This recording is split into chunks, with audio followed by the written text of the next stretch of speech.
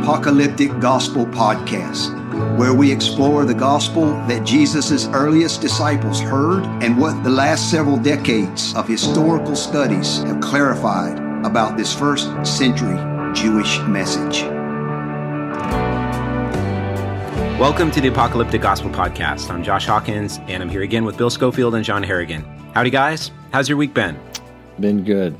Good week. Yeah, we moved to a new apartment here, which is always exhausting with kids, but we're in a much better place, so loving life in a new place. Good. Awesome. Well, listeners, thanks for joining us again this week. We've got another episode for you on the kingdom of God, and we started back, when was it, early November of last year, when we began working through how a first century Jew would have understood the phrase, the kingdom of God, not as a spiritual or metaphysical reality as is commonly understood today, and not as a redefined or inaugurated or realized thing, but as an eschatological geopolitical kingdom ruled by the Messiah, the King of Israel, that is going to be established on the day of the Lord when Jesus, the Messiah, returns and sits on a Davidic throne in Jerusalem and rules over the nations. And so we spent several episodes on an introduction and a historical overview.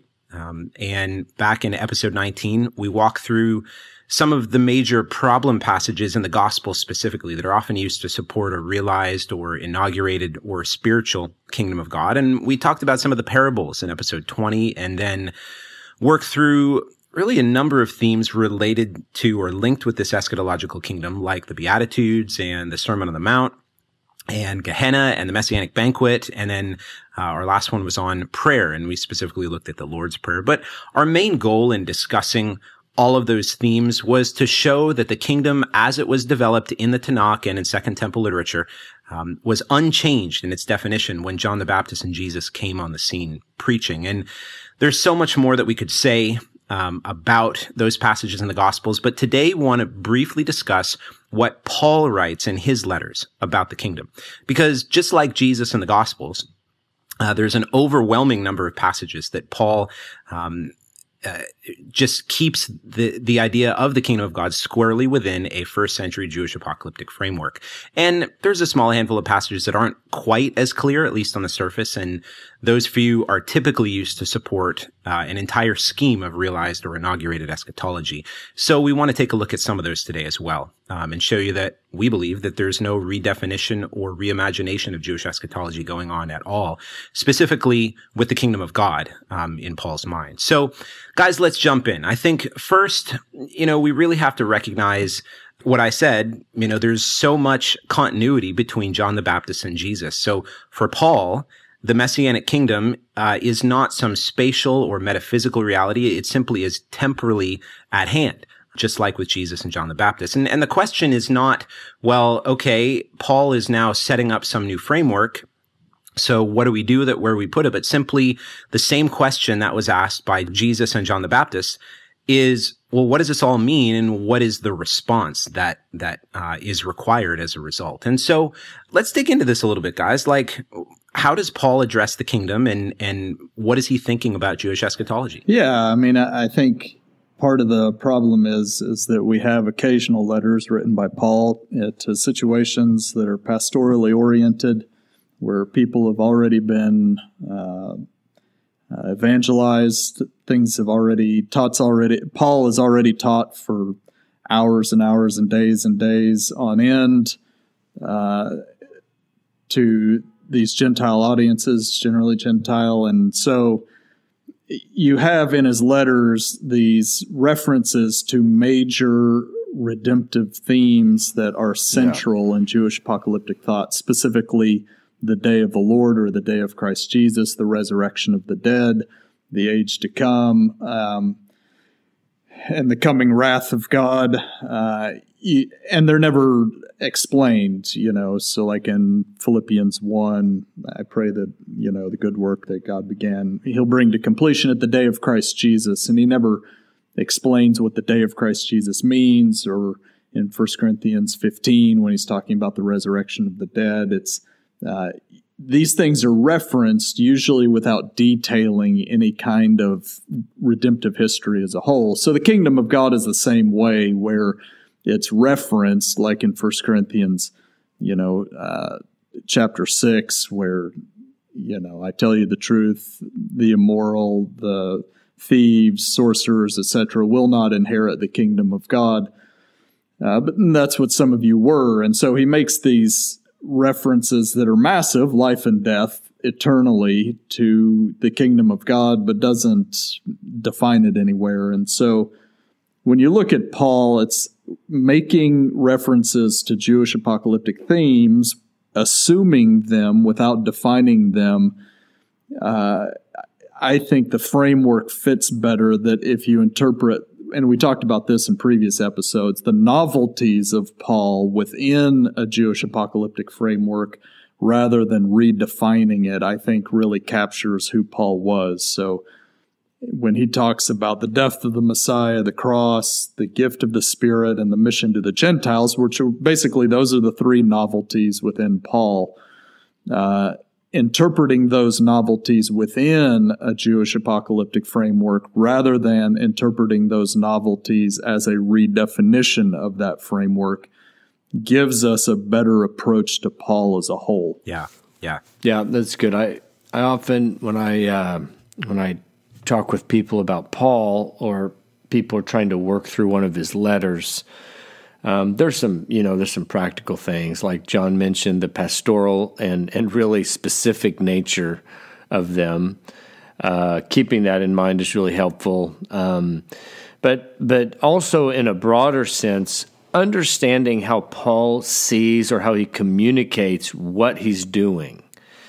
Because people kind of subconsciously, just automatically, without any word from Paul, without anything textual, they play into their reading of Paul the idea that he's motivated because he's establishing Christianity as a movement that he sees is going to take over the world. Yeah. I mean, there's so many assumptions that we start with Paul, right? We say, okay, he was converted when he met Jesus, and he went from being a Jew to being a Christian, and therefore all of his ideas, from Saul all of to those, Paul. Yeah, right. All of those crazy old Jewish ideas of, a Davidic throne and a Messiah and the nations flowing up to Jerusalem, that all those kind of went out the window, right? Correct. And for the record, Jesus did not change Saul's name. That's right. Paul is simply the Greek form, and Saul would be the more Jewish form. It's amazing how mind-blowing that fact is to so many people who have heard so many sermons about, he became Paul and Jesus called him Paul, and so he's a new person and he's a new Christian and he's a new everything. And then you realize, wait a minute, no, weird. One's just his Greek name and one is his Hebrew name. It's really weird how easily you can get away with it, because everybody's assuming Paul represents the founder of Christianity. Paul represents that, like, this is the drive of Paul, is to establish Christendom. Right. And so this is entirely misreading and really unhelpful. Yeah, I think, one of the things that historical studies have really highlighted in relation to Paul is you get so many references in his letters to the nearness of the day of Christ Jesus, the nearness of the time of the end. Yeah. And this is critical, really, to understanding Paul, because it's that view of the nearness that connects him to his native Jewish apocalyptic worldview.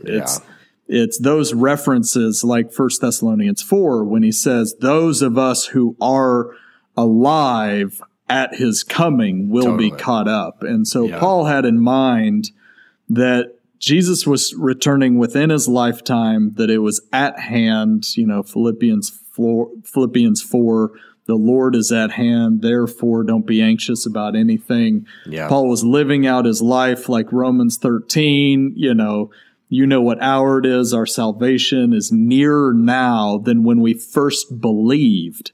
The night is far gone, the day is at hand. And so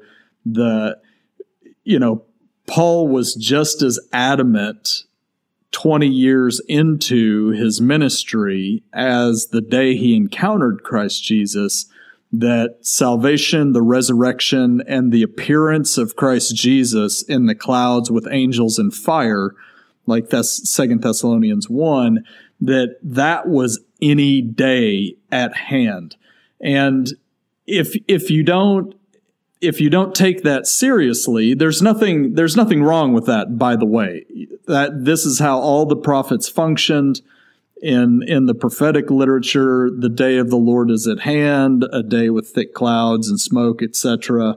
Isaiah 13, Zephaniah, the day was at hand in the prophetic literature. The day's at hand to John the Baptist. The day is at hand, throughout the epistles and the pastoral letters.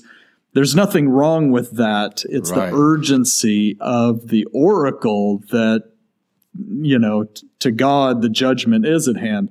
But we kind of read 2,000 years of history back into it, and that really, I think, distorts how we perceive Paul in his native environment. So a great quote is just the beginning of Paula Fredrickson's book on Paul, which I think we all love here, minus her kind of lack of focus on the cross and theology of the cross. But she says, "The kingdom of God," Paul proclaimed, "was at hand. His firm belief that he lived and worked in history's final hour is absolutely foundational, shaping everything else that Paul says and does. And his conviction is all the more remarkable when we consider that by the time that we hear from him, mid-first century, the kingdom is already late.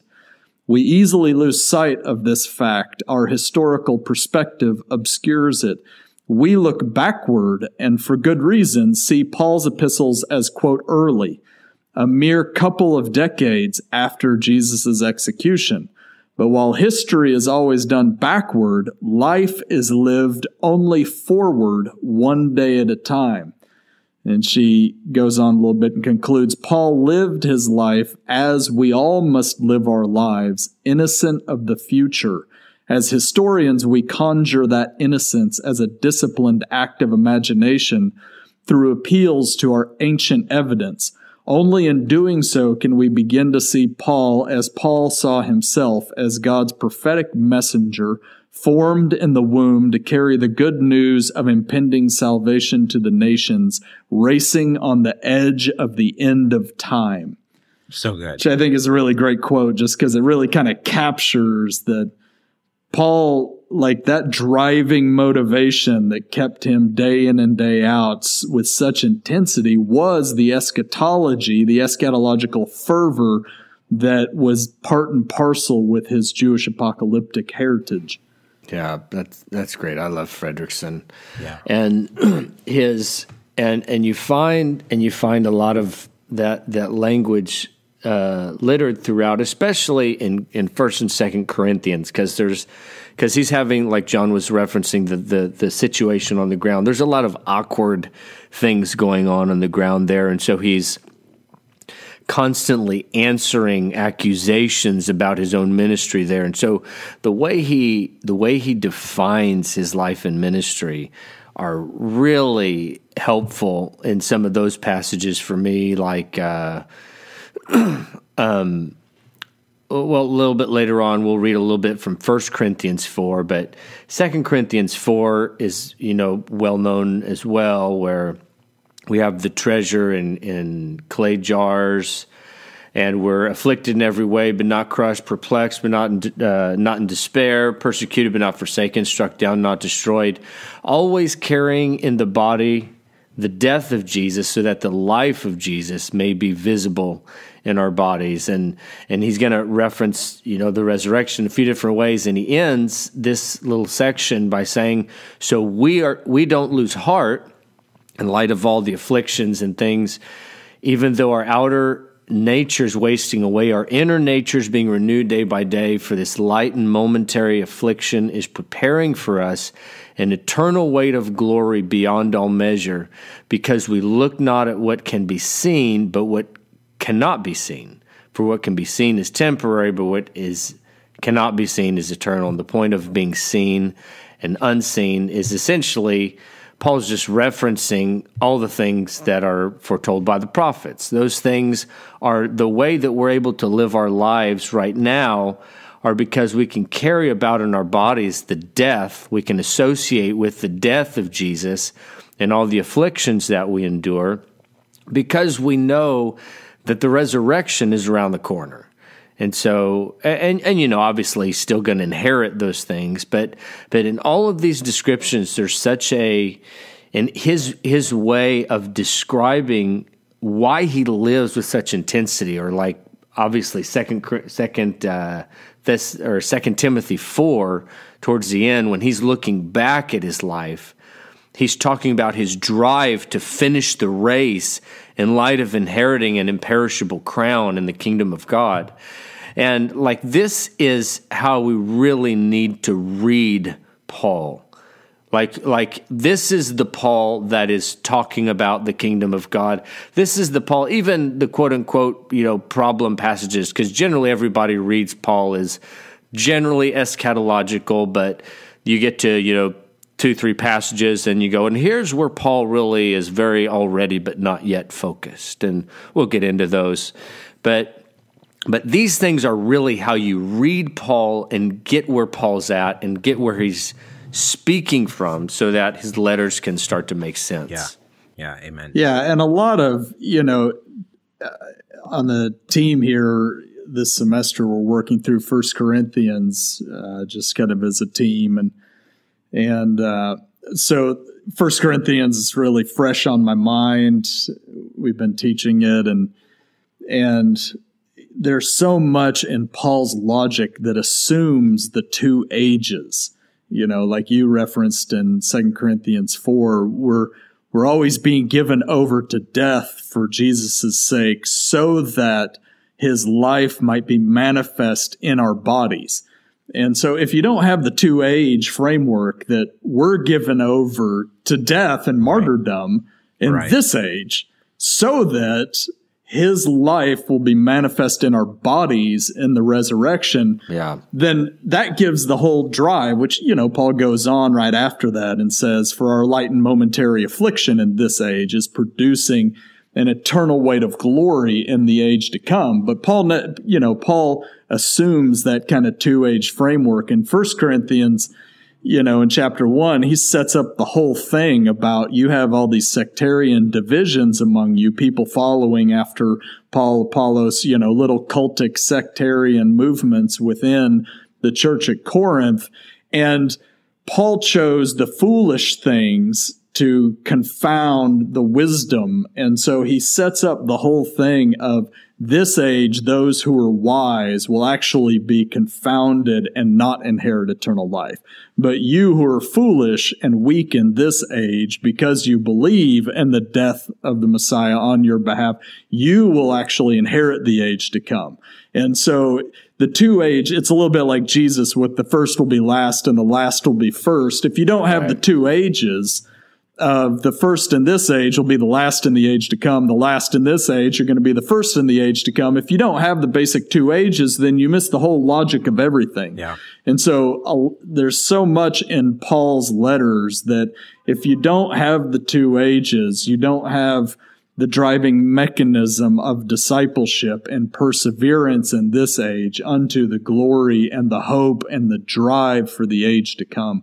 Yeah, that's exactly it, man. And things get even wildly more confusing when, if instead of a two-age scheme, you kind of mix the ages together and bring one upon the other. And, it turns into, even like what we talked about last week, it turns into a game of some sort of metaphysical or, sovereign kind of divine sovereignty conversation, as opposed to, more of a discipleship conversation, of what Paul is trying to address in these passages. So, well, guys, let's jump into some of these passages from Paul, and let's just look at a number of passages where it's super clear. I mean, we've already referenced a bunch here, but it's super clear that he's referencing a future day of the Lord, an age to come, a resurrection of the dead, coupling that with the kingdom of God, as in the Davidic kingdom, Jewish apocalyptic, first century Jewish apocalyptic framework. I mean, all of this is continuing to play out in all of his letters. So let's look at a few passages. I think the first one that comes to mind is 1 Corinthians 15. Yeah. So 1 Corinthians 15, the whole section, if you're familiar with it, it's not difficult to understand, really. But so like just in like from verse 50 to 52, brothers, I tell you this: flesh and blood cannot inherit the kingdom of God, and corruption cannot inherit incorruption. Listen, I'm telling you a mystery. We will not all fall asleep, but we will all be changed in a moment, in the blink of an eye, at the last trumpet. For the trumpet will sound, and the dead will be raised incorruptible, and we will all be changed. So again, Paul has that interesting way of talking, just like in 1 Thessalonians that John referenced above, where what he's saying is, we will not all fall asleep. And he's among those who may not die before the last trumpet and before the resurrection. So again, Paul sees himself right there, like Paula said. What did she say? On the edge, like riding on the edge of time or something like that. Yeah, the razor's edge of the end of time. Yeah. So much better than I could good. have said it. Yeah, and that this passage really kind of embodies the climactic sudden change that is impending upon the world. It's not going to be a slow kind of progressive, but it's going to be a radical opening of the heavens with angels and fire, and a sudden dramatic. Paul brings it to like a climactic moment. The twinkling of an eye is the day of God and the resurrection. And there's a lot of debate in the academy around 1 Corinthians 15 and basically what Paul is opposing in Corinth as a whole, whether it's kind of a generic, kind of Hellenistic, incorporeal hope of the material world's bad and the immaterial world's good, and so there's no need for the resurrection of the dead. Or if he's arguing against some sort of realized eschatology, from chapter 4, you have already been made kings, etc.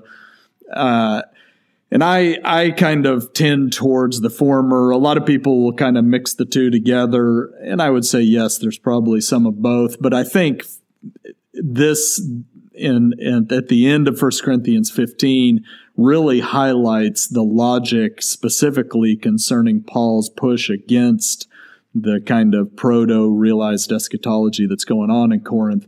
And because in Jewish apocalyptic literature, you get a lot of references to the age to come being the age of incorruptibility, and this age being the age of corruptibility.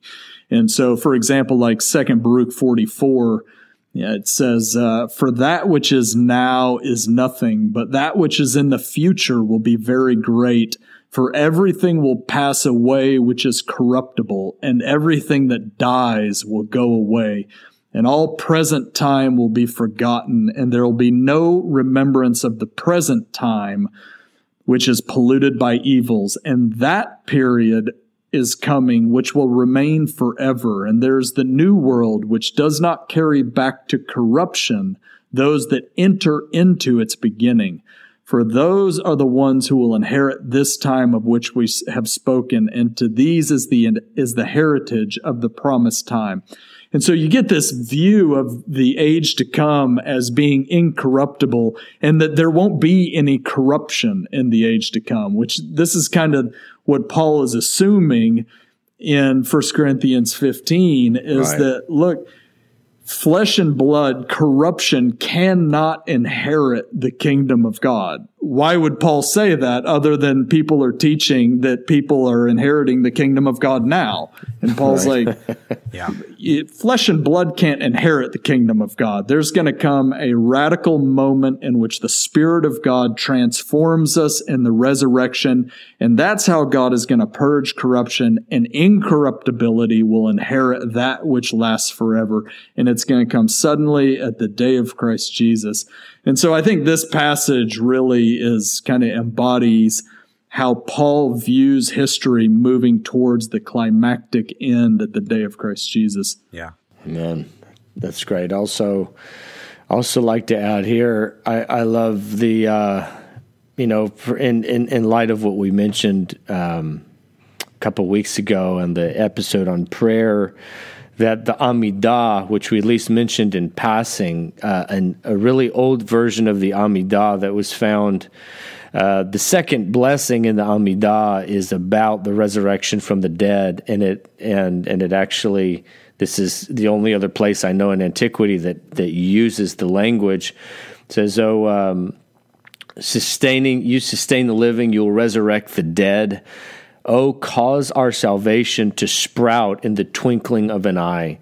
So it's likely that even that kind of reference just came from, like we've been saying all along, from an existing Jewish tradition that the Corinthians already would have known about when he's speaking about it. So he didn't have to insert all of the exact language of this and that, because the framework is inserted with little things like that when he references them.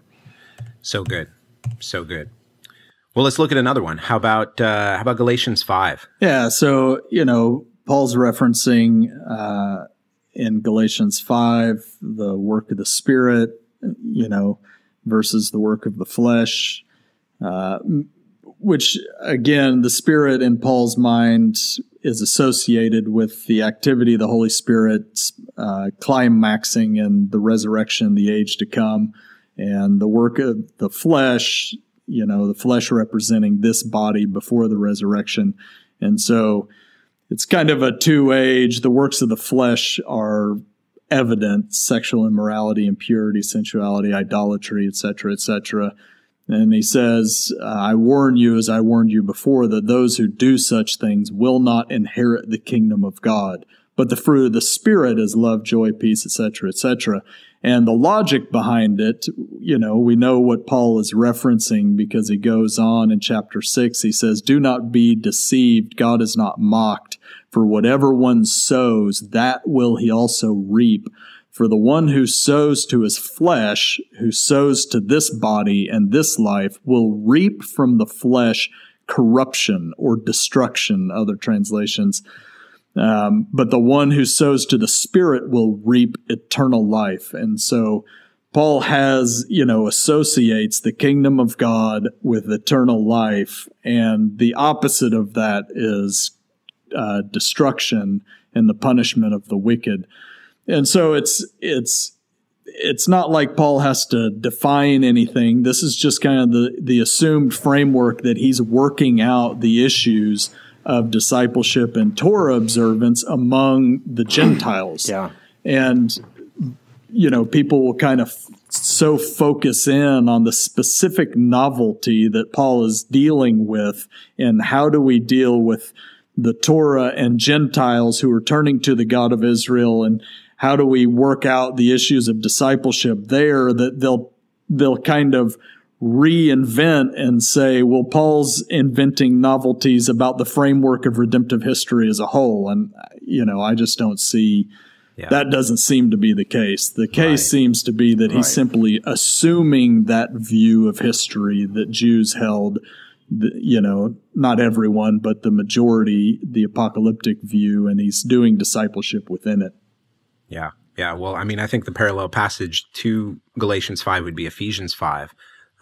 Same themes, same thing with the Spirit, and in terms of who inherits the kingdom, working out details of discipleship. So Ephesians 5, verse 5, Paul says, for you may be sure of this, that everyone who is sexually immoral or impure, or who is covetous, that is an idolater, who has no inheritance in the kingdom of Christ and God.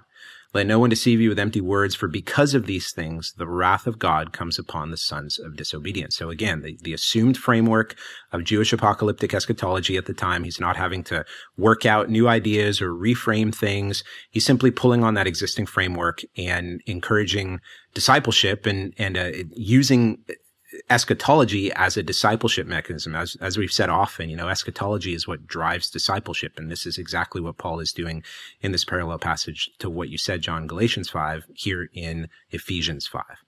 So what about another one? How about, 1 Thessalonians 2? Yeah, so in 1 Thessalonians 2, Paul says, "You are witnesses, and God also, how holy and righteous and blameless was our conduct toward you believers. For you know how, like a father with his children, we exhorted each one of you and encouraged you and charged you to walk in a manner worthy of God, who calls you into his kingdom and glory."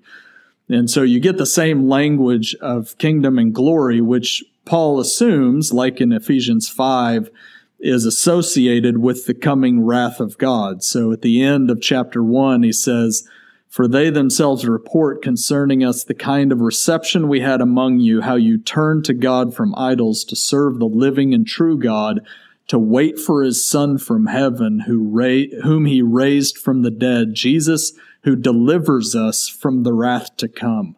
And so the wrath to come and being called into the coming kingdom and the glory to come was kind of the basic discipleship driver for Paul and how he related in his letters. So it's another example of Paul referencing the kingdom, and he's just assuming kind of a presupposed framework of history. And even there just reminds me of what John said above, and like it's almost worth like repeating before every passage. Yeah. Like the point of Jesus delivers us from the wrath to come, so we must wait for him. It assumes that there's an eschatological trigger for everything at the coming of Jesus. Yeah. And so everything is oriented around the coming of Jesus, because that is what triggers all that the prophets have said. I think we've mentioned that in the past, but it has to be said, it has to be remembered when you come to these passages that whether whatever it is, you're considered worthy, or he calls you to his kingdom and glory. These aren't progressive events. These are events that are clearly fixed in Paul's mind, clearly fixed in the mind of all of Jesus' disciples at this point.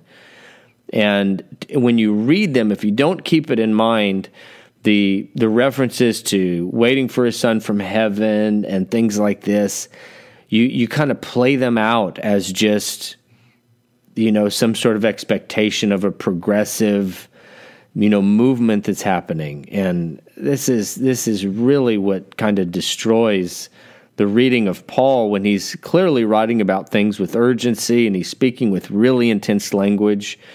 Like, the next letter to the Thessalonians, 2 Thessalonians, in chapter 1, he says, "Therefore we ourselves boast about you in the churches of God for your steadfastness and faith in all your persecutions and the afflictions that you're enduring.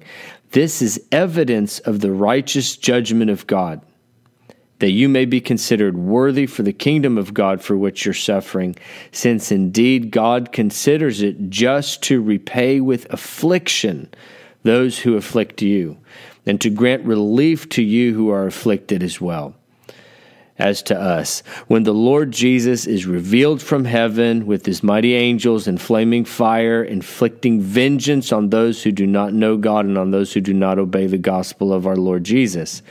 So the point again here is the trip switch is Lord Jesus is revealed from heaven with his mighty angels, and until then we see our suffering as actually testifying to what the judgment's going to look like. God's going to vindicate.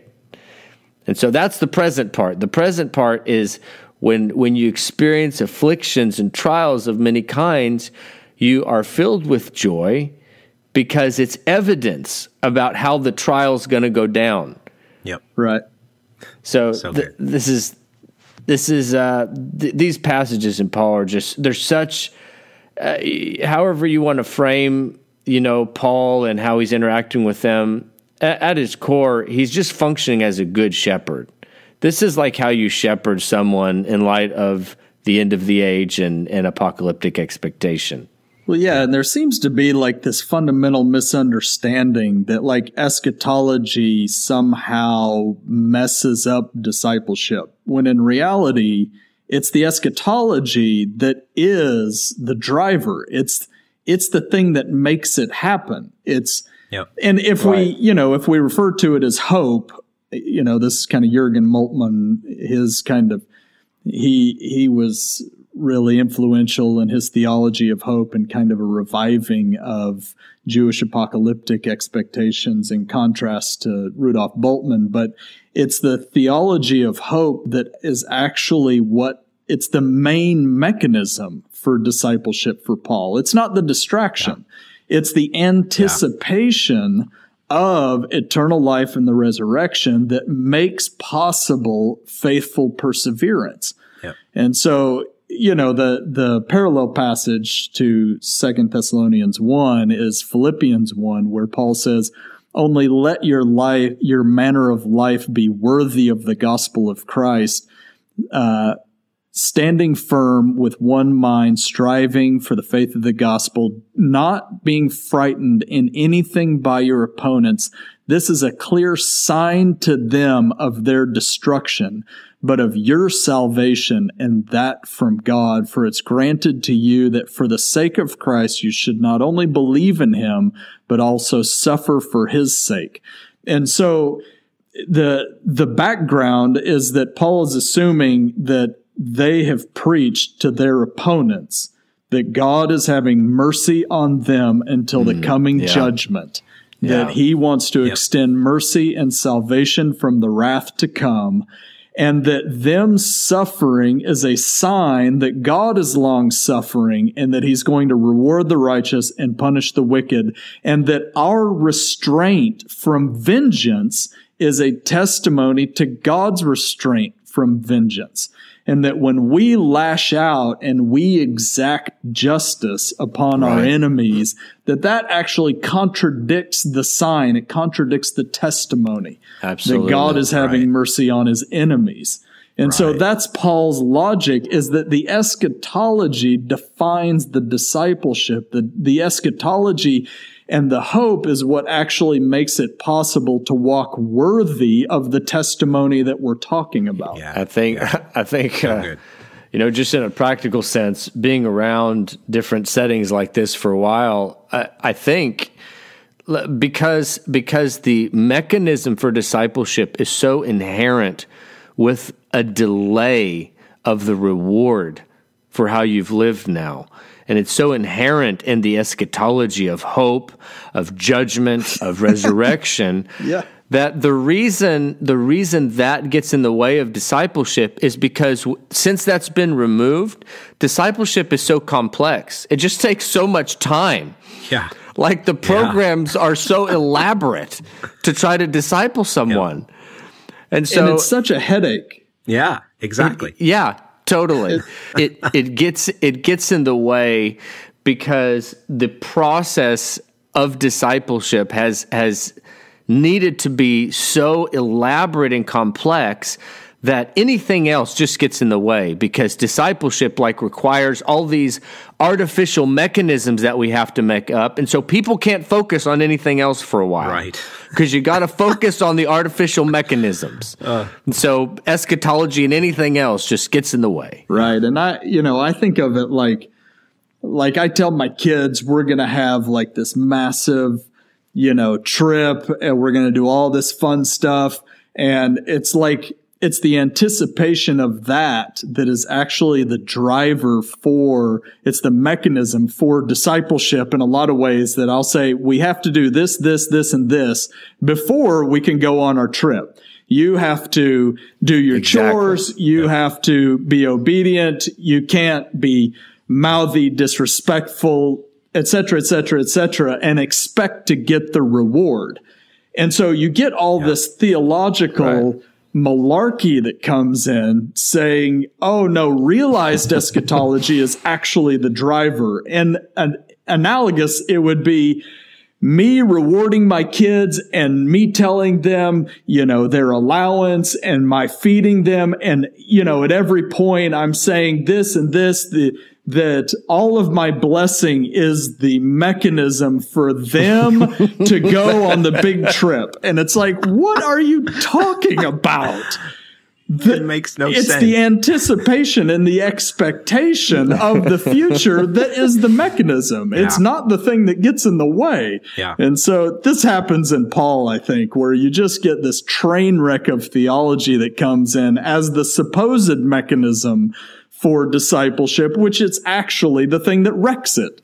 And so the whole thing is just a mess. Yeah. And the classic way that we think about discipleship here in the West is, oh, well, let's get together and let's talk about Jesus and let's talk about how great his love is. And, then say, oh, well, we should stop sinning because he loves us so much and because it's bad or something. And, Paul's entire thrust here, as I hope that our listeners are hearing, is eschatology. It is the mechanism for which he goes, hey, this is why you should basically live in light of your destiny. Right. If in the age to come, there's going to be no slander and no sexual immorality, live in light of that now as a witness, embracing suffering as the Messiah himself did for taking a stand for living as God has called us to live. And know that your reward is coming on the day of Christ Jesus. That's great. Yeah, I think, a passage that embodies that is 2 Timothy 4, where Paul says, I charge you in the presence of God and of Christ Jesus, who is to judge the living and the dead by his appearance and his kingdom. Preach the word, being ready in season, out, reprove, rebuke, exhort, etc. And so people kind of they'll just treat the charge of Timothy in the presence of God and Christ Jesus, who's to judge the living and the dead, and the appearing in the kingdom. They'll treat that like background information. Right.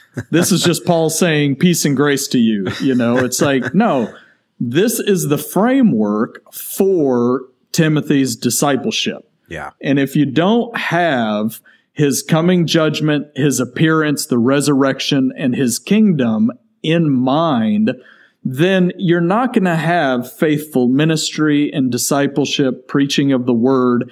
And then he goes on saying, because there's going to come false teachers, people tickling people's ears, leading people astray into myths. And the assumption is that the false teachers are doing that because of Chapter 6, the knowledge so falsely called, the spiritualizing, the realizing, like Hymenaeus and Philetus saying the resurrection's already happened, that it's actually the distortion of the eschatology that creates the distortion of the discipleship. I don't know if one of you guys want to jump in with, him fighting the fight and running the race and verse 18.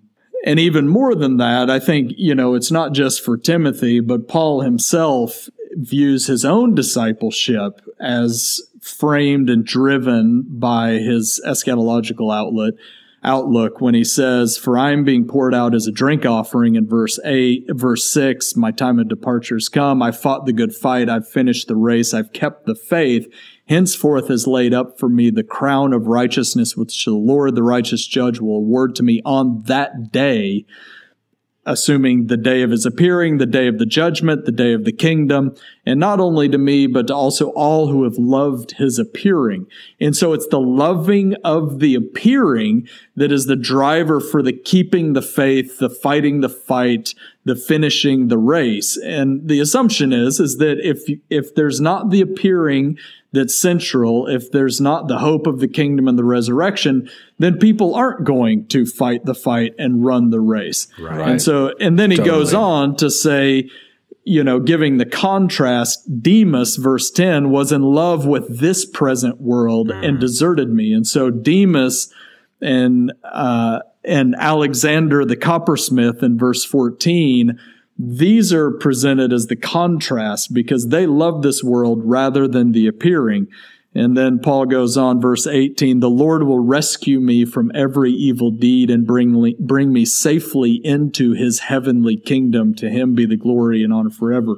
And of course, Paul doesn't have in mind an immaterial heavenly destiny. He has in mind the day of Christ Jesus and the messianic kingdom in the age to come on a new earth with resurrected body, because it's heavenly. The heavens will open. It's the quality of the coming kingdom.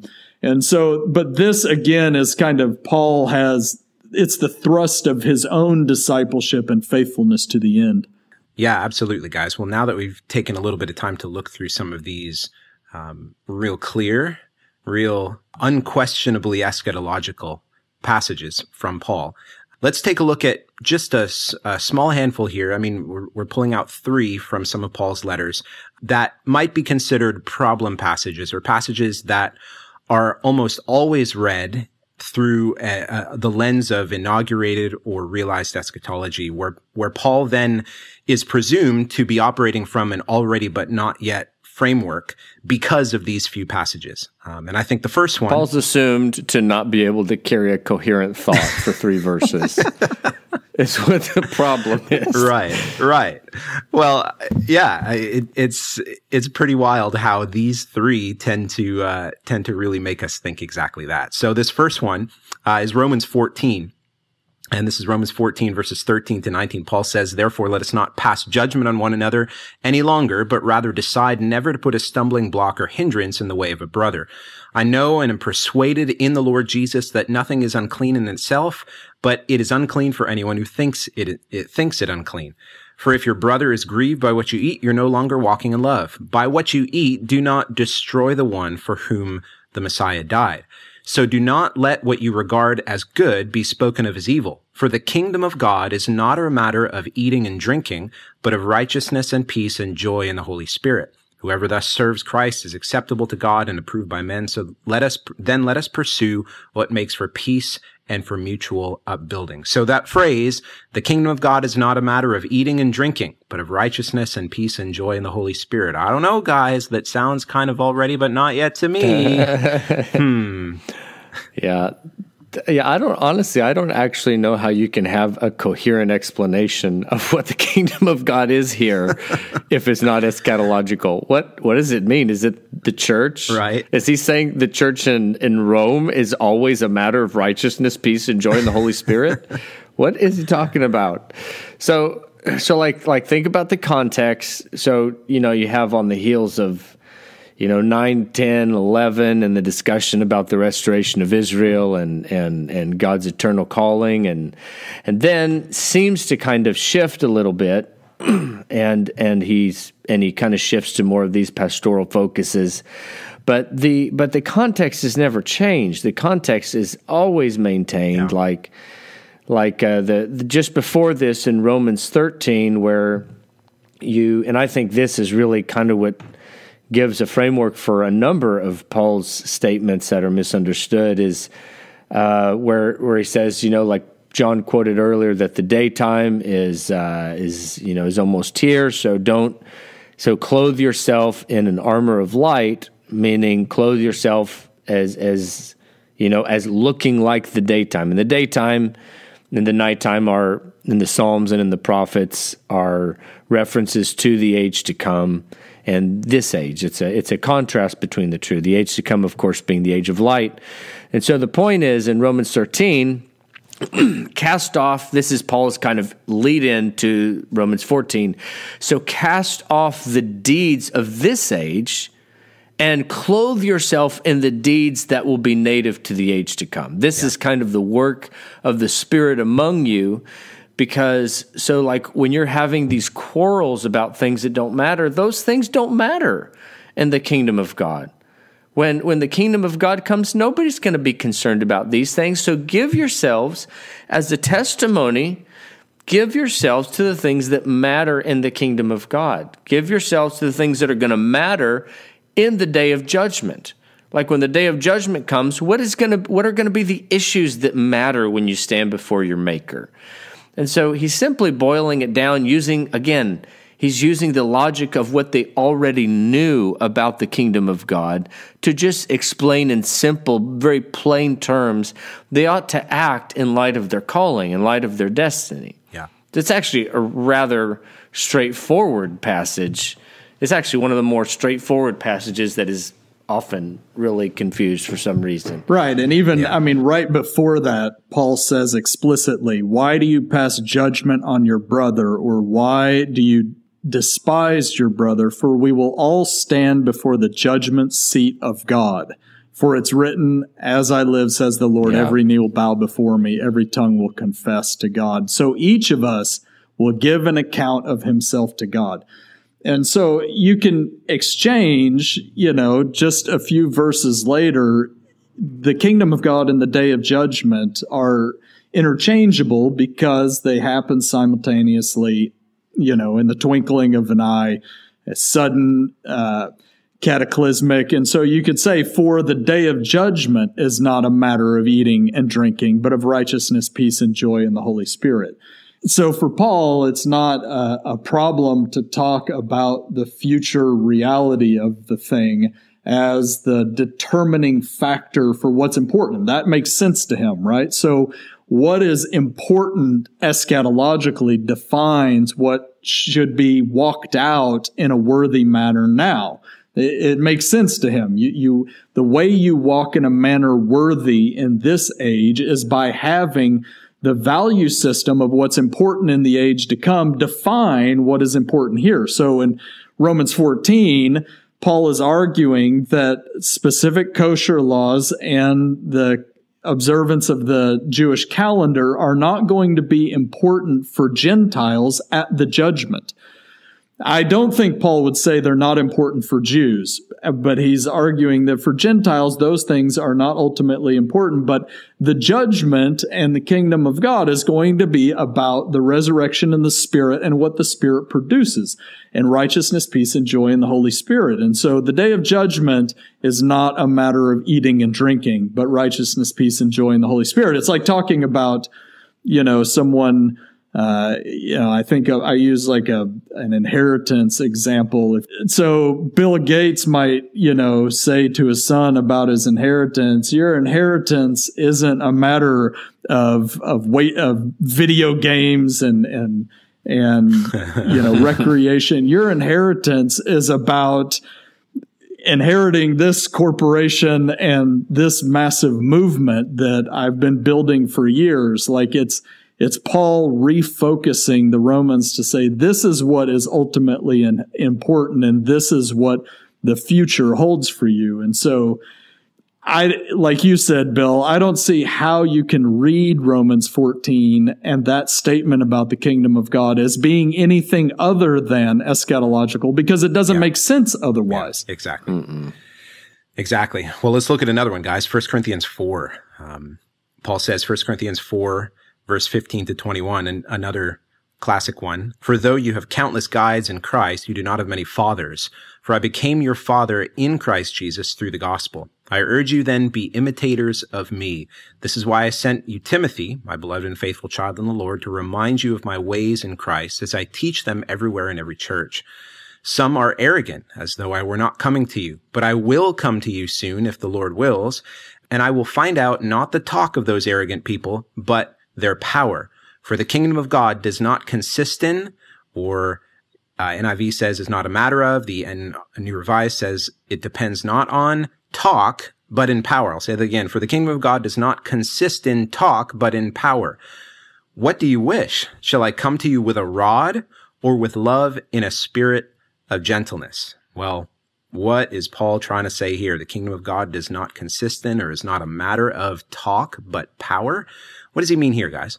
I'll take a stab at it. I think this is a classic example of, you'll read in commentaries and you'll hear people preach on this, of like schizophrenic Paul. Like Paul, all before, he starts out the letter that they would be, strong in the gifts of the Spirit, that they would be sustained to the end, to the day of Christ Jesus. He chapter 3, he's talking about each man's labors will be revealed by fire. His disciples will be revealed by fire, and each one will be tested on the day that will disclose it. And then in chapter 4, he's talking about don't judge anything before the Lord comes in verse 5. And then you get to the end, and he makes the reference there to the kingdom, not consisting in talk, but of power. And then chapter 5, right after that, he's talking about the sexually immoral man, and that you hand him over to Satan so that his spirit will be saved in the day of the Lord. And then chapter 6, the wicked, verse 9, or just the whole argument of chapter 6 is the discipleship. You're going to judge angels, but you're getting into lawsuits over each other. And I'm telling you that the wicked and the sexually immoral won't inherit the kingdom of God. So you have eschatological references all surrounding the end of 1 Corinthians 4. There's no reference whatsoever to some sort of realization of eschatology and all of the issues of discipleship that are going on surrounding in chapter 3 and in chapter 5 and 6. But somehow at the end of chapter 4, Paul makes this massive statement about the kingdom of God being a manifestation of the power of the Spirit, which that makes no sense to me whatsoever. Yeah. And so really I think it makes much more sense that he's simply saying, a friend of ours, Tim Miller, he preached on this passage one time, and he says, Jesus isn't going to return and judge the wicked with footnotes. It's not a matter of talk. The coming kingdom of God is a matter of divine judgment, and the kingdom of God, the purging of the powers in the heavens and the kings on the earth, Isaiah 24. And so the kingdom of God is a serious reality that you don't argue away with your little, sectarian cults that are happening in Corinth at the time. And he's saying it's a matter of power. And so should I come to you and demonstrate that power with a whip, with a rod, like Jesus is going to do on the last day? Or should I come to you in gentleness with correction?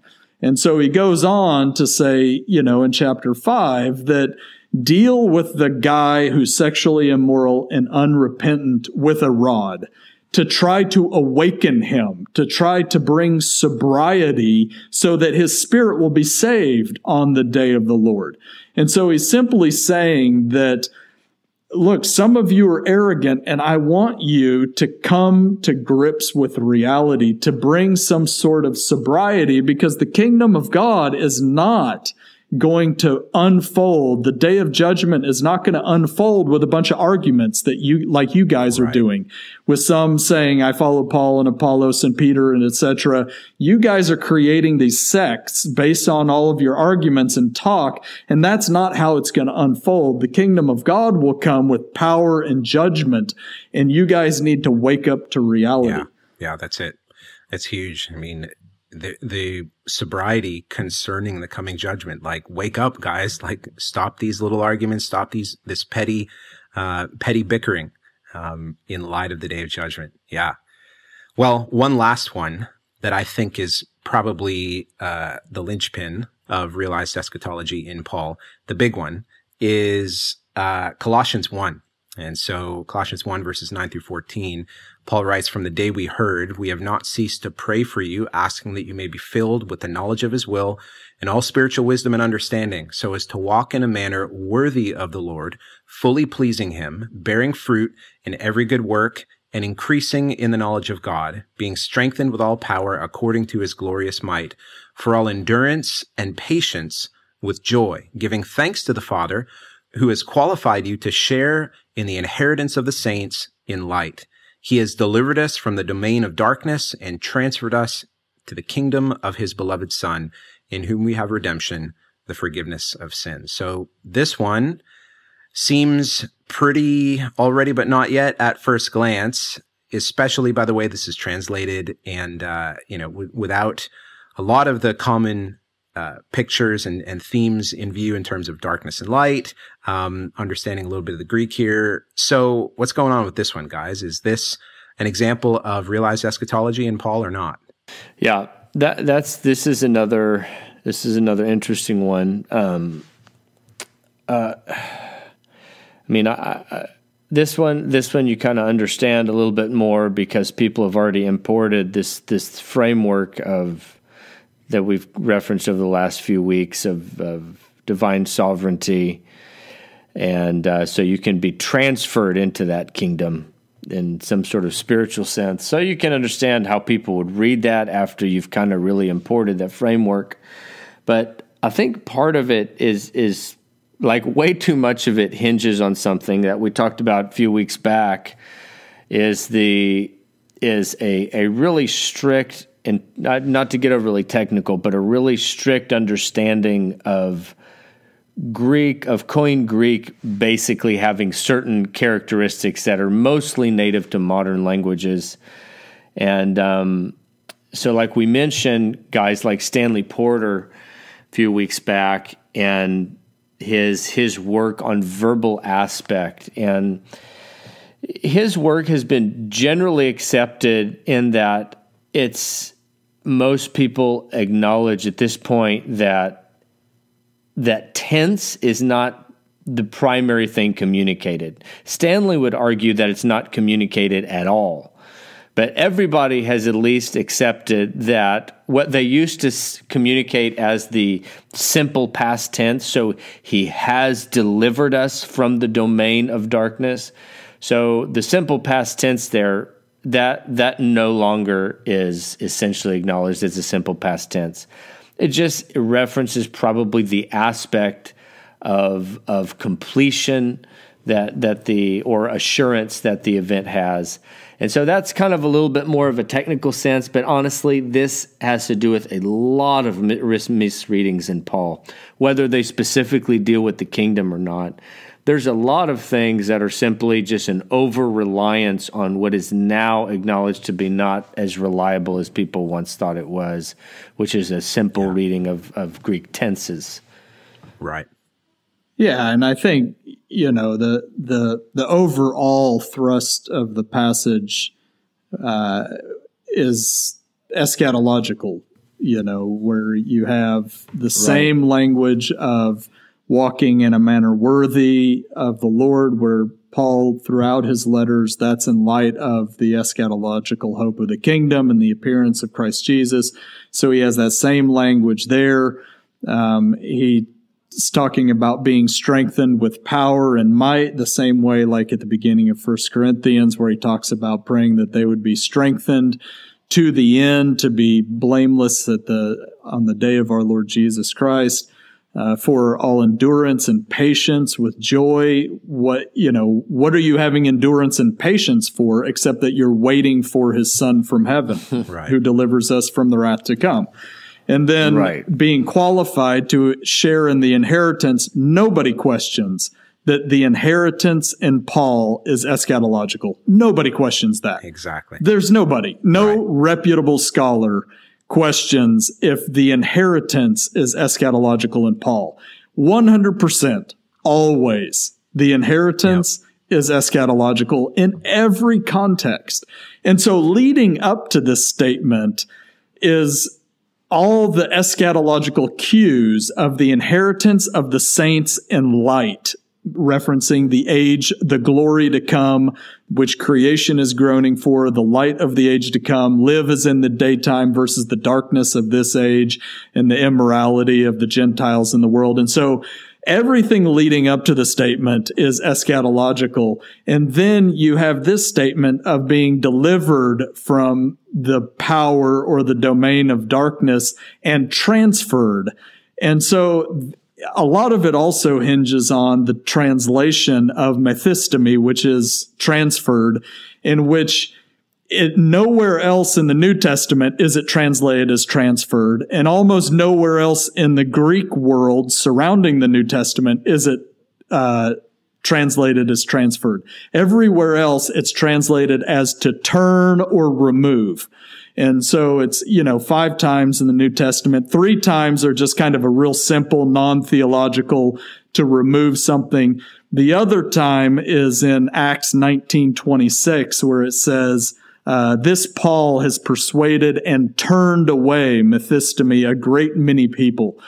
And so the justification for translating it as transferred comes from one instance in Josephus where the Roman Empire transferred a number of Jews from one place to another. And so you get this one reference that got hyped up, however, I forget, like back in the 50s or something. It was, a couple journal articles were written, and you get this one reference in Josephus that becomes the determining factor for translating Methystemi as transfer instead of to turn. And so if you look at that and go, well, it makes a whole lot more sense if it's eschatological. He's delivered us from the power of darkness, and he's turned us to the coming kingdom of his beloved Son, in whom we have redemption, the forgiveness of sins. And so taking Colossians 1 as kind of the linchpin for this is proof that Paul is spiritually realizing the Jewish apocalyptic view of the kingdom in his letters. And if this is the only real example, then I would say, let's hold Colossians 1 kind of a little bit more lightly rather than let's build all of Paul's theology on this one verse. Totally. And this proves that Paul is redefining everything else that Jews believed at the time. He's reconstructing history. He's realizing it now. And I would say, I think the context could be argued both ways. I think it makes just as much, if not more sense, to argue that Colossians 1 is talking about the Jewish apocalyptic kingdom. Yeah. And the rest of his letters fall in line with that very easily and straightforward. But people kind of take Colossians 1 dogmatically and say this one verse, verse 13, proves it, and everything else should be interpreted in light of Colossians 1:13. And I'm like, I'm not so sure about that. Yeah. Well, I mean, a parallel passage you could reference with Colossians 1 would be Acts 26 verses 16 through 18. And, just this whole real similar language of turning from darkness to light, right? So I'll just read it briefly. But rise and stand to your feet, for I have appeared to you for this purpose, to appoint you as a servant and a witness to the things in which you have seen in me and those in which I will appear to you, delivering you from your people and from the Gentiles, to whom I am sending you to open their eyes so that they may turn from darkness to light and from the power, or same word as in Colossians 1, as in the domain, of Satan to God, that they may receive forgiveness of sins and a place among those who are sanctified by faith in me. So clearly a parallel to Colossians 1 here in Acts 26. Same sort of image. And I think, as you're saying, John, I think it can definitely be argued, and probably a much stronger argument could be made for Colossians 1 for Paul to be referencing non-inaugurated, non-realized, not change around the whole story just on this one single verse. So that's good. Well, before we wrap up today's episode, we just want to briefly touch on one more thing because, in all of our talk on Paul and the apocalyptic, when you engage with these things and material from the academy, or you perhaps read some journal articles or something, there's just lots of funny ideas from a movement that sometimes is called the apocalyptic Paul.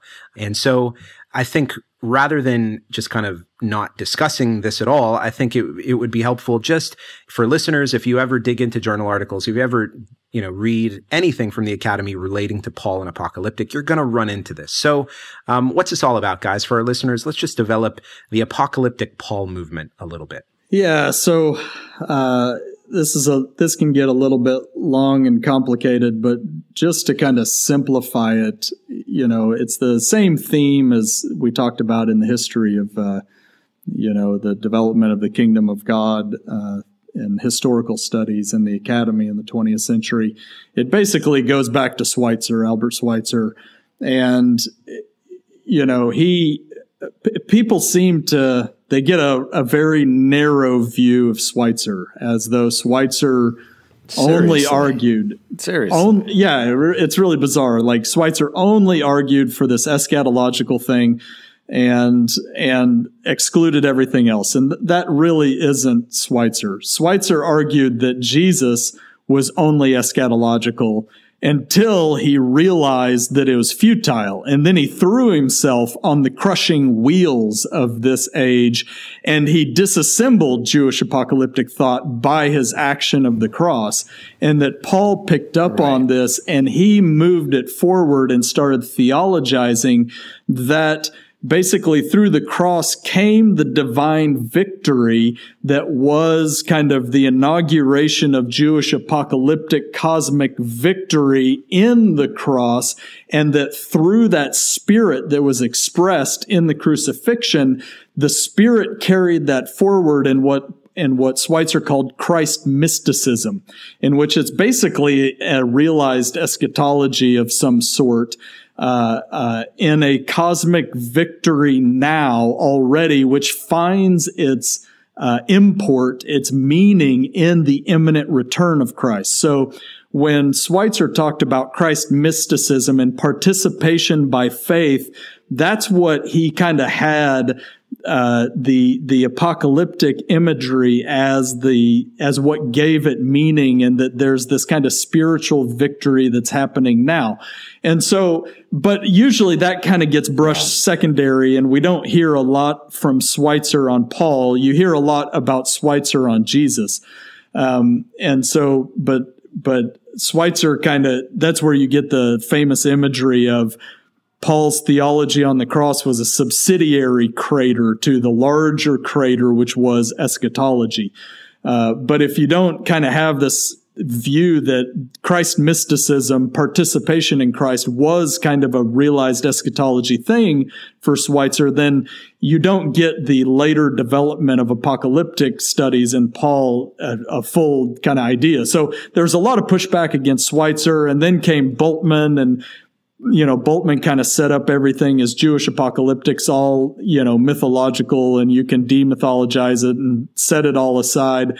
At the same time, you have all of the realized eschatology going on. And then you have Ernst Kazeman, who was, Bultmann's disciple, and he kind of resurrects Albert Schweitzer and says, no, what is kind of being discarded by Bultmann is actually the center, and that the center of Paul is apocalyptic, Jewish apocalyptic, but it's not really Jewish apocalyptic. And so Kazeman, his favorite phraseology is that Christ was the great cosmocrator. He was the one ruling at the right hand of God, and that this is kind of the realization of the eschatological triumph or apocalyptic takeover is happening now through Christ at the right hand of God, and that Jewish apocalyptic really gives the meaning and framework for understanding what's happening now, through the Spirit and through Christ. Now, what's novel about Kazeman is that he reinterprets justification to not mean something moral or forensic like in Reformed theology, but rather justification means cosmic apocalyptic triumph happening now, which finds its meaning by the eschatological apocalyptic triumph. And so all of this that's happening after World War II with Kazeman isn't really happening in the English world. People are kind of listening to it. And then comes along J.C. Becker at Princeton, who kind of he systematized Kazeman into the English-speaking world and ushered in the, quote, apocalyptic revolution. And that is where, Becker takes the language of apocalyptic in Judaism, and that Paul is kind of taking these and he's appropriating them to basically mean an inaugurated eschatology, and that Jesus is now apocalyptically triumphing over his enemies now already in light of what he will do not yet in the future. And so his book, I forget, Paul the Apostle. The Apocalyptic Paul? No, Paul the Apostle, The Triumph of God in Life and Thought. That's kind of J.C. Becker's main book. And so from Becker sprouts this school called the Union School after him by a guy named J. Lewis Martin. And Martin was kind of a strange guy. He wrote a long commentary on Galatians where basically he reinterprets Galatians and the statement at the beginning of Galatians where Paul says, "Grace and peace from God our Father and the Lord Jesus Christ, who gave himself for our sins to deliver us from the present evil age." And so he kind of took this as the kind of a maxim. It's kind of typifies Paul that the death of Jesus happened to deliver us from this present evil age now. Like rather than a traditional Jewish apocalyptic framework to deliver us from the present evil age at the day of God through the resurrection and the coming kingdom, Martin argued that no, it's actually a present breaking in and apocalyptic triumph over this present evil age presently that's happening. And this is the, quote, apocalyptic Paul, that it's this present apocalyptic triumph. And Martin almost never references, he puts all the emphasis on the now, whereas J.C. Becker put most of the emphasis on the future, the parousia of Christ, the coming and appearance of Christ. Martin puts almost all of the emphasis on the now. And so you get this school that kind of developed up after Martin by guys like Martinus, De Boyer, and Beverly Gaventa, and then Douglas Campbell, and recently Philip Ziegler, they kind of followed after Martin to put all of the emphasis on this kind of breaking warfare invasion theology, and that is what they mean by the apocalyptic Paul. But it's basically all the same thing. It's all a realization and a redefinition of what first century Jews believed. And a great book on this is J.P. Davies' Paul Among the Apocalypses, where he basically gives a critique of this whole movement. And he critiques it by actually arguing out of Second Temple literature. And that's one of his main critiques, is that this whole Union School doesn't seem to understand Jewish apocalyptic thought because they're totally disconnected from it. Right. All of their arguments have no relation to Jewish apocalyptic thought. It's just like this internal echo chamber that they've created independent of history and independent of everybody else. It's really a strange phenomenon. And that's kind of the point. That's kind of the point, is it has to be disconnected, because this is kind of the point of the modern movement is, so apocalyptic, they use the apocalyptic as it basically from apocalypse, apocalypsis in Greek, it just means to reveal or a revelation. And so basically everything, and right now the modern conversation is a debate with the new perspective on Paul, generally speaking. Right. If you're into Pauline studies, generally the question is, are you new perspective or are you apocalyptic Paul? Or are you like left behind are you left behind with the old perspective, the reform perspective, and as N.T. Wright says, the geocentrists who will never learn. Right. But so the difference between these two, specifically the new perspective and the apocalyptic Paul, are basically that the new perspective led by guys like Wright see the quote unquote Christ event as being the climax of the covenants with Israel, and the entire framework. So all the apocalyptic Paul guys like to emphasize that apocalyptic is a worldview through which Paul sees the world, but it's not a Jewish apocalyptic worldview. It's it's a worldview of exactly what has been revealed in the Christ event. Right. And so everything before that is somewhat irrelevant. Don't ask me how you can vamp on that for 1,900 pages, but you can.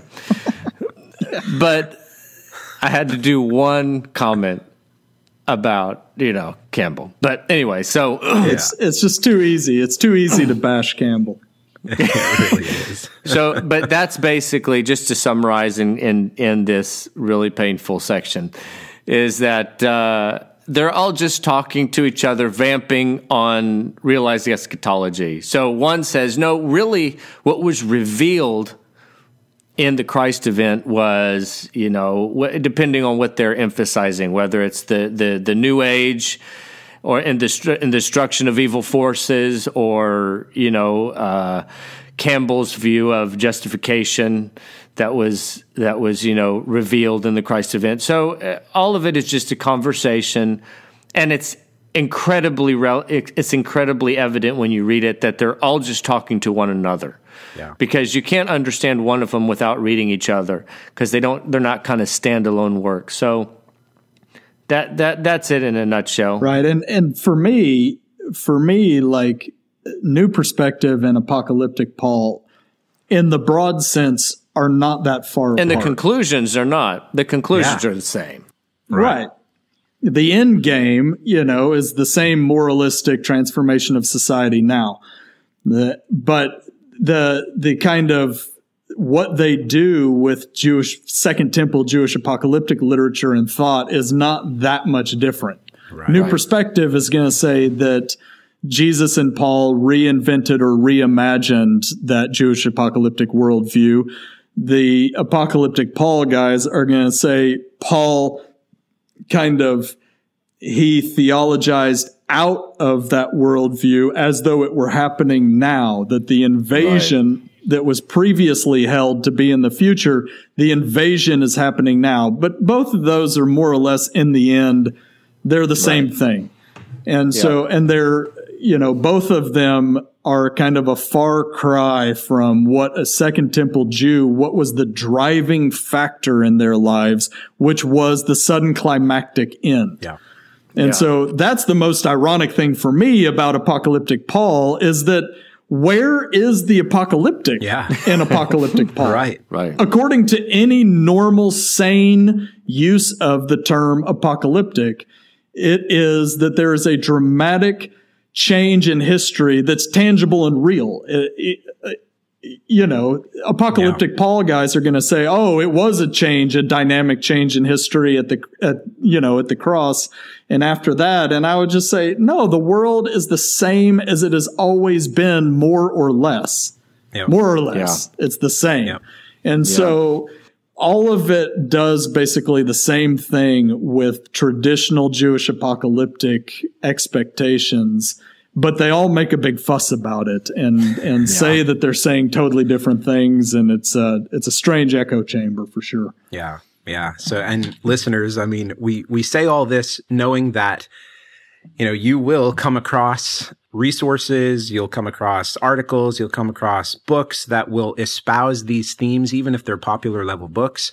I think of kind of N.T. Wright's more popular books, his Simply Jesus or Simply Whatever series.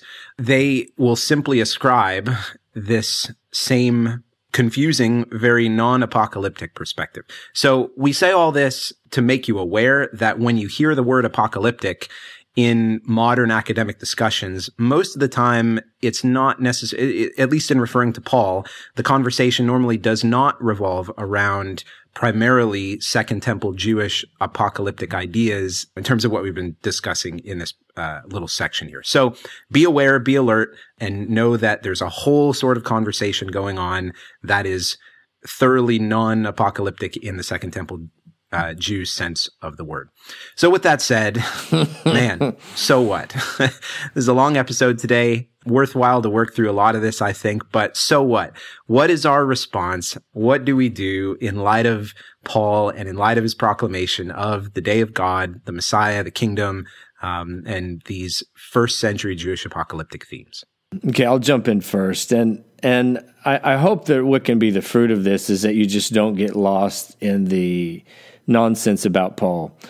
And like when I think of having clarity about how to read Paul and how to use Paul as something that is ultimately edifying and strengthening to your faith, 1 Corinthians 4 always comes to mind for me. Like starting in verse 9, where Paul says, "For I think that God has exhibited us apostles as last of all, as though sentenced to death, because we become a spectacle to the world, to angels and to mortals. We are fools for Christ's sake, but you are wise. That comes from a little passage above where he's using sarcasm. You are wise in Christ. We're weak, but you guys are strong. Because above he says, have you guys have become kings without the Jewish apostles and whatever. But you are held in honor, but we in disrepute. And he says, but to the present hour, we're hungry, we're thirsty, we're poorly clothed, we're beaten, we're homeless, and we grow weary from the work of our own hands. When we're reviled, though, we bless, and when we're persecuted, we endure it. When we're slandered, we speak kindly in return. We have become like the rubbish of the world, the dregs of all things to this very day. And generally, people read things like this as apostolic distinctives. And I don't think Paul thought of them this way. Paul was only communicating these things in a fatherly sense. What he says right after this is, I'm not writing this to make you ashamed, but to admonish you as my beloved children. Though you have 10,000 guardians or tutors in Christ, you don't have many fathers. Indeed, in Christ Jesus, I became your father through the gospel, and I appear to you then, be imitators of me. And I think that looking at things like this biographical information, Paul doesn't intend these things to be his example of how he is apart and unique and nobody else should live this way. He intends to model his behavior and way of life as the path of eternal life. And that's why he says right after this, for this reason, I send Timothy to you, who's my beloved and faithful child, because he's going to remind you of my ways in Christ Jesus that I teach everywhere. So I think the so what is just once you can kind of navigate through the nonsense of Paul, you just look at Paul and look at that he is laying out this way of life, this way of entrusting yourself to God in the resurrection that is so provoking and still, even to this present day, stands out with all the missionary stories we have in church history. This guy stands out as for his faith in the apocalyptic expectation is still like exemplary. Besides the Messiah is like second to none. Yeah, for me, I mean, Paul, when I first came to the Lord, and, I was raised in a completely heathen background, never opened a Bible. I remember I started reading the Gospels and Jesus was like, whoa, and kind of cool. And then I would get into Paul and I would just be like, I have no idea what this guy is talking about. And so, Paul is more complicated because you get all of this other talk about the cross and propitiation, justification, redemption. You get all this talk about the Spirit and the deposit, the down payment. You get this talk about the mission to the Gentiles and all the dynamics around Torah and observance and circumcision. And so Paul becomes this mess of how do we even approach these letters and make sense of them? And so for me, the so what is that unless you have kind of his basic framework for history, you can't make sense of anything he says. He's just this wild kind of revolutionary shooting from the hip, right. Anything goes. Whatever's revealed in his prayer closet is what is being laid out in his letters. And it's just like, there's no end to the fantasy. And this has been, since Marcion and on through history, you get these wild deviations that are really rested on Paul's epistles as kind of justification for these crazy ideas in theology.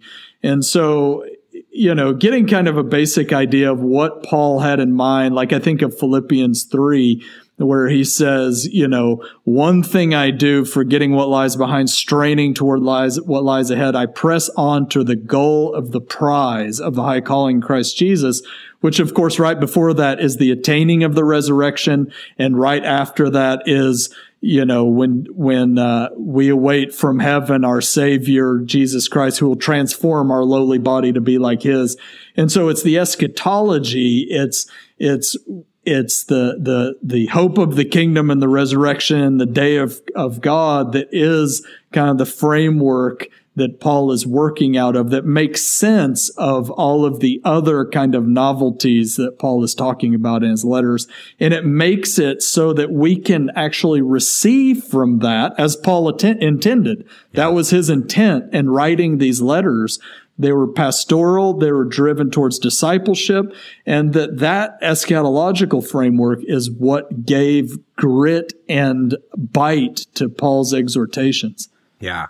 Well, and I know we've referenced this already earlier in the episode, but my so what is, once again, 2 Timothy 4, and Paul exhorting Timothy in light of his appearing in his kingdom, in light of the resurrection of the dead, in light of the judgment, to preach the word, but then even his own comments on how he has been faithful to not give up and to persevere through difficulty and suffering. Even right here in 1 Timothy 4:6, he says he's being poured out as a drink offering and the time of his departure has come. And he says, even as you referenced from Philippians, John, he says, I've fought the good fight, I've finished the race, and I've kept the faith.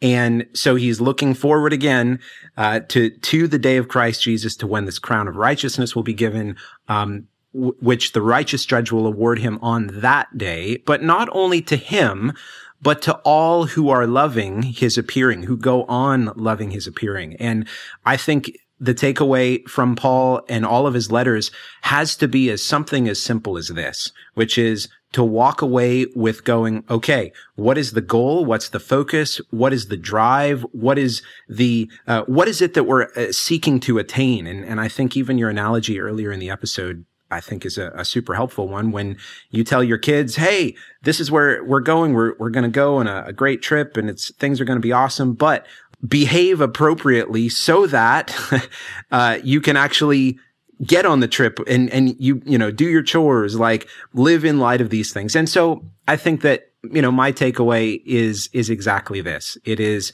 that we don't get caught up in the craziness of all of the little bits of confusion that Paul says. Peter would even say things like, he writes some things that are hard to understand, but many twist to their own destruction. But we would see the clear and simple framework that he's upholding from the Tanakh, from Second Temple literature, from the words of Jesus, and from the other apostles, a Second Temple Jewish apocalyptic framework, that this is what he's looking forward to, is the day of Christ Jesus, the day of God. And may we be ones as well who also look forward to and go on loving his appearing.